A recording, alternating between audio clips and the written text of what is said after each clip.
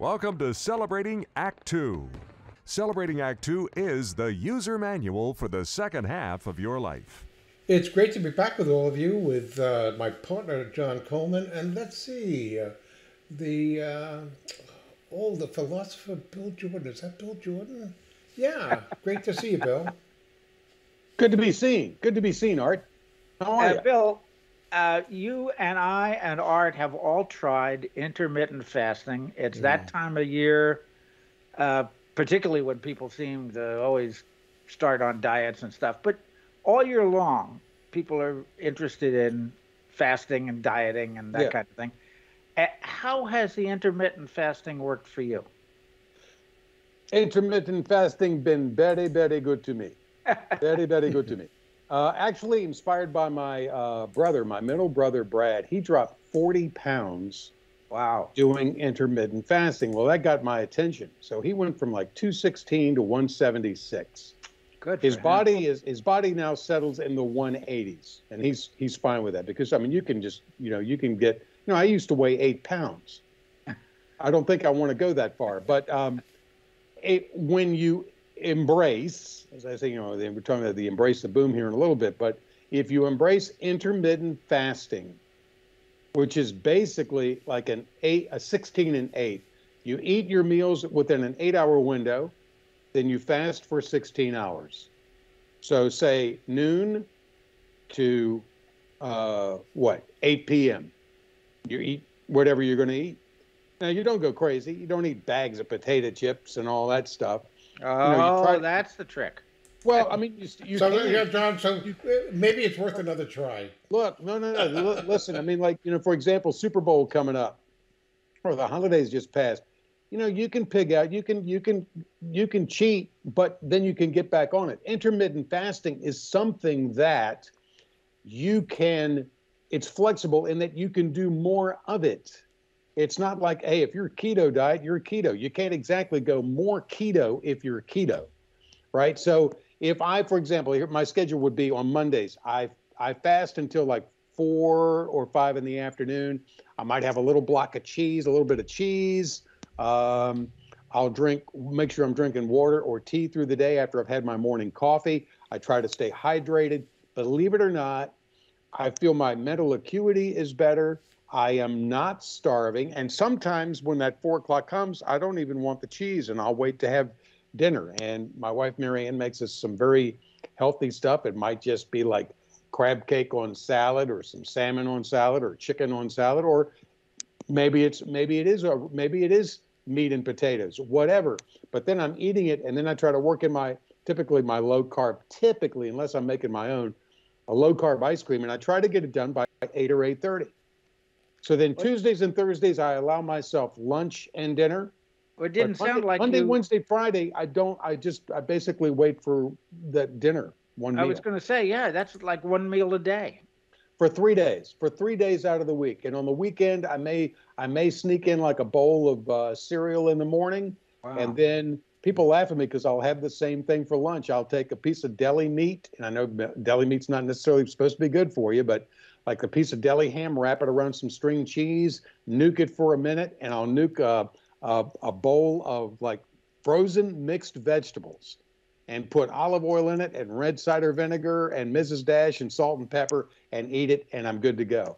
But I have lost, at my heaviest, I was probably 195, 196, and I have been down to 175.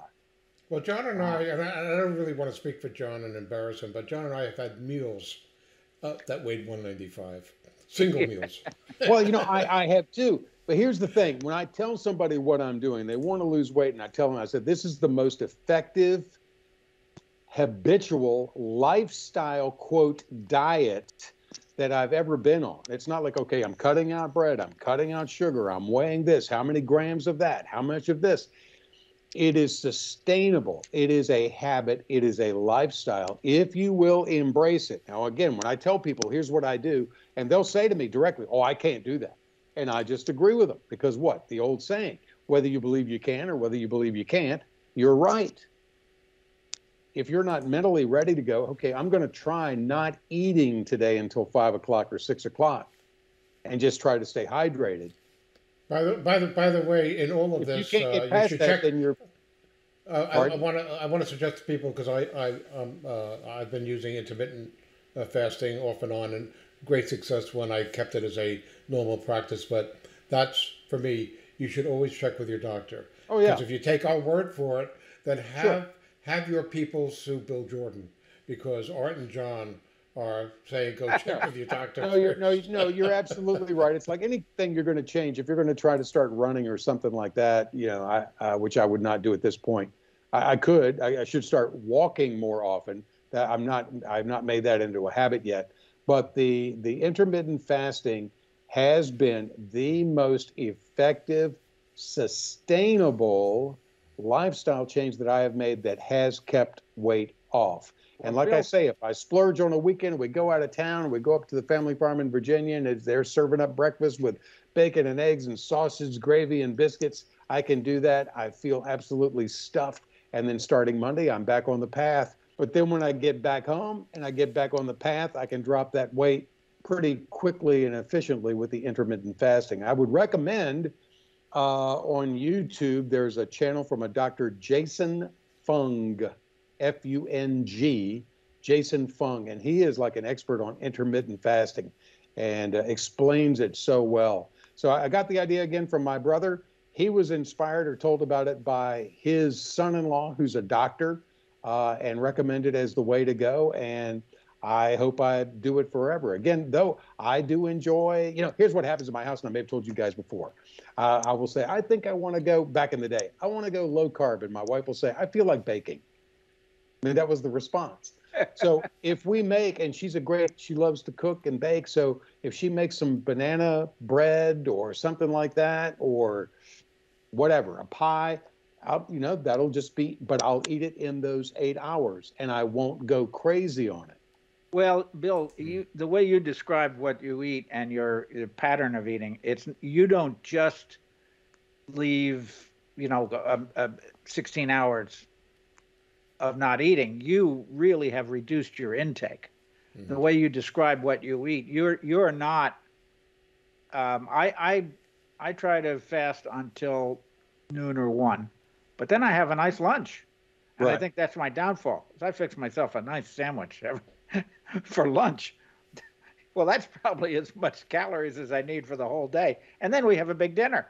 Right. So I think the key to this, speaking as one who has not done it successfully, mind you, You mean you're still looking for your keys? yeah, the key to this is really you have to be reasonable about your intake. You have to reduce your Yeah. caloric intake as well. Sure. Sure. I mean, And let's consider this. Let's take extremes to make the example. Let's say, because when you'll encounter people who will say, well, it's all calories in, calories out. And that's not necessarily true. Let's say you're on a 2,500 calorie a day diet, just picking a number, 2,500 calorie a day diet.